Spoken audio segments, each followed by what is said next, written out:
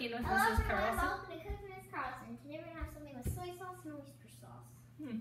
Today we're going to be making what we just call garlic noodles. These noodles go together very quickly. It's a nice kind of different meal that you can put together in a very short time frame. This is something that the kids usually don't eat either. So what happens is, because it calls for half of a pound of angel hair pasta, I didn't have angel hair either, so I'm using spaghetti pasta. I just go ahead and cook the whole pound up. So the kids usually eat spaghetti, and then we eat garlic noodles, just to use up all the pasta in the box anyway.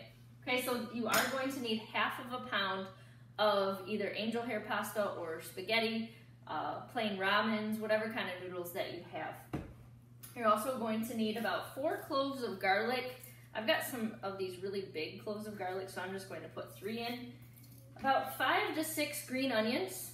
You need 4 tablespoons of butter, or half of a stick, 2 teaspoons of soy sauce, 2 tablespoons of brown sugar, 1 teaspoon of sesame oil, and then 2 tablespoons of oyster sauce.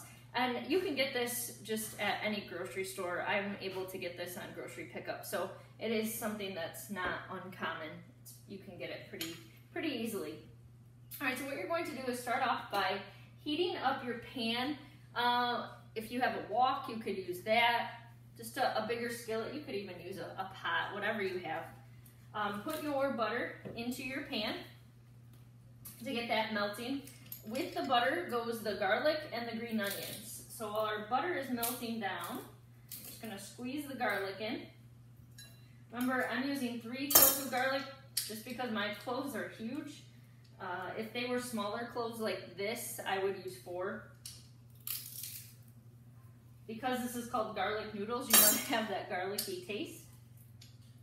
So you want your garlic to be pretty strong in this.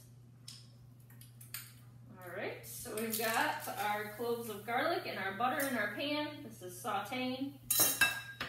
I washed my green onions already. You want to make sure you do that. And then what I usually do is trim off the bottom, the very bottom of these, just to make sure that all the dead ends are kind of clipped off.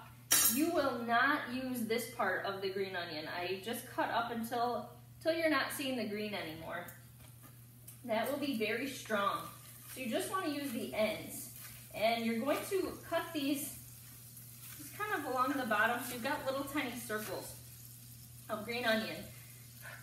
We will use almost all of this green onion in our pan right now. We'll save a little bit to put on top as a garnish. I'm just gonna push our butter around so our garlic doesn't burn. Turn that down. All right. I'll put some of this in here. Our pan's getting kind of hot right now. Okay, so just cut up your green onions. We'll let the green onions and the garlic saute for about 1 to 2 minutes.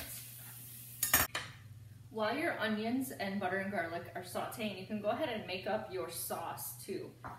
So what you'll start with is just 2 teaspoons of soy sauce. Put it into any bowl, just so you can mix all these things together. 2 teaspoons of soy sauce. We need 2 tablespoons of packed brown sugar. So there's 1 and 2. We need a teaspoon of sesame oil. All right. You can get sesame oil from just the regular grocery store as well. And 2 tablespoons of oyster sauce. This is pretty thick.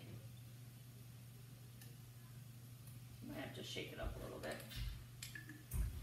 Just make sure you're sauteing your garlic and your onions kind of on a medium heat so that your garlic doesn't burn.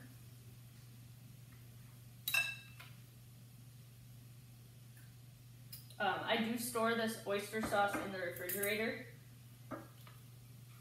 And same thing with the sesame oil as well. So once you use it, you will have to put it in the refrigerator.